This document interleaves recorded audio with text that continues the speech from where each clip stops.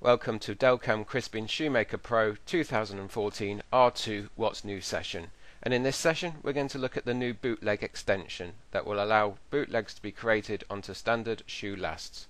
So I'm going to start this process by dragging a shoe last into the modeling window. I'm just going to hide the view of the library to give more space to the working environment.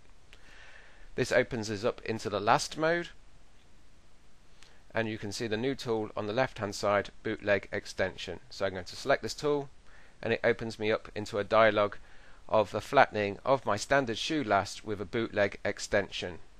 To change any of the values here, I can just click on and retype a new value, and as you can see it dynamically changes the flattening.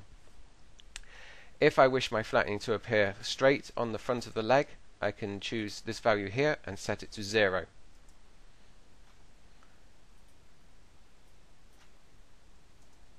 Okay, when I'm happy to accept, I can press the right click mouse button and the changes will be made.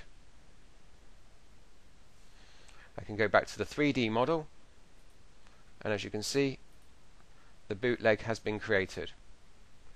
We can alter the pitch of the bootleg as well, so if I undo this change, go into Tools, Options, into a new section within Footwear called Last, I can change the bootleg angle. So if I increase this to a higher value, say 15 degrees, click OK.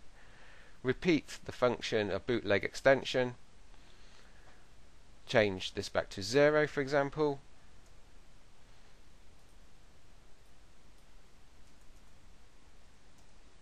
And accept.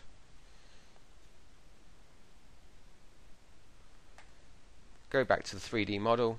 You can see the bootleg has been pitched forward. Thank you for watching this session. I hope you join me in the future for new sessions.